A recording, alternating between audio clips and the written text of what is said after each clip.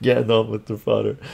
Maybe off topic, but would you DCA? Would you DCA more Monero or other cryptos right now, or just wait for a big pullback? I don't know what DCA stands for. I can't. Well, I'm assuming this is bad. Right now, look, do you control one thing people have to appreciate, right? When it comes to cryptos, right? When it comes to cryptos, the one thing that people have to appreciate is, do you control the technology? Do you control the means of communication? Do you control the electricity? Because when the shit is the fan, all those three may be eliminated. So you might have cryptos that are sitting in a hard wallet, right, that you can't access or be able to trade, so they're worth nothing, right? Just think about it in terms of what happened if you owned stocks in Russian companies, right?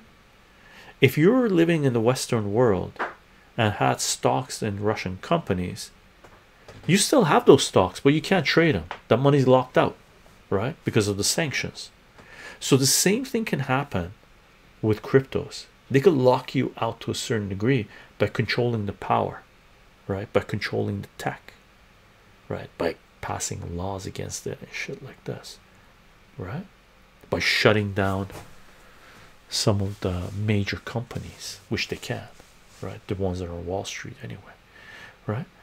So to be on the safe side, you have to make sure you have a safety net, and the safety net is silver and gold, okay, and collectibles.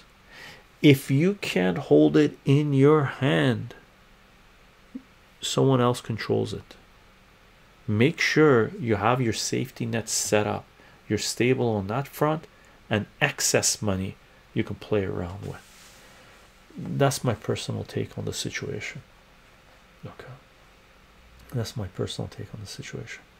Mr. Chang, if you watch the Apocalypse Now, Oppenheimer, or 13 days, you know war is bad. You know war is bad. DNC dollar cost average down. Oh, dollar cost average down. Where did you buy Bitcoin and Monero? Where did you buy Monero? Monero's peak was like 3 something, I think, long time ago. Monero's been bouncing between 140 and 170 for a while now. 180, 130, 180. So unless you bought it like, I don't know how many years ago, a few years ago,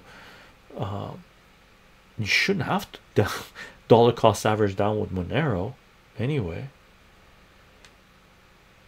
right? Bitcoin's a 61,000. It was a 72. So if you bought at 72, at the peak, will it go back up there? Possibly. It might break through 100. Do you want to dollar cost average down from 70,000 to 60,000?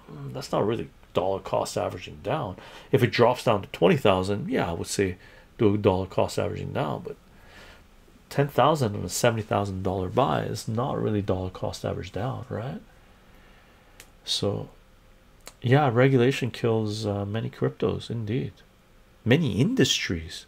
It's not in, and entrepreneurs and businesses and people. Bureaucracy is the enemy of humanity, right? Are NFTs still around? Yeah, NFTs still around, but I don't think they're too viable right now, unless they have what do you call it, utility.